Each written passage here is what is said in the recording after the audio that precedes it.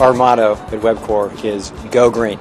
We're now ranked as the #2 greenest builder, although by far and away we have the highest percentage of any contractor by far. 79% of the buildings that we build are LEED rated buildings. Any size building from 10 stories to 60 stories, and we recently finished the very environmentally friendly California Academy of Sciences project in Golden Gate Park, which is really, I think, one of our best projects to date. Webcor is viewed as a leader in construction techniques.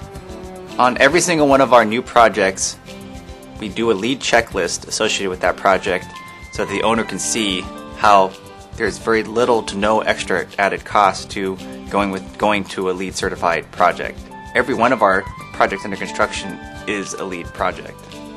No stone is left unturned as we look at ways to be a little more sustainable in our construction job site practices.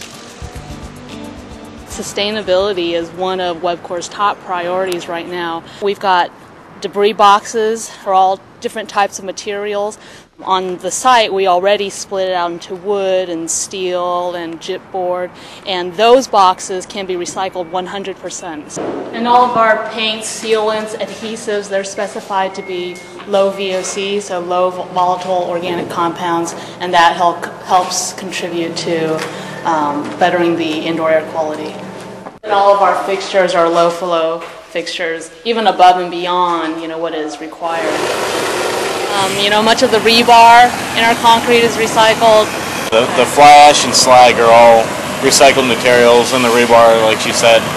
The sustainability program, everyone on the job sites, we care about it, and the folks that we work for, they care about it as well.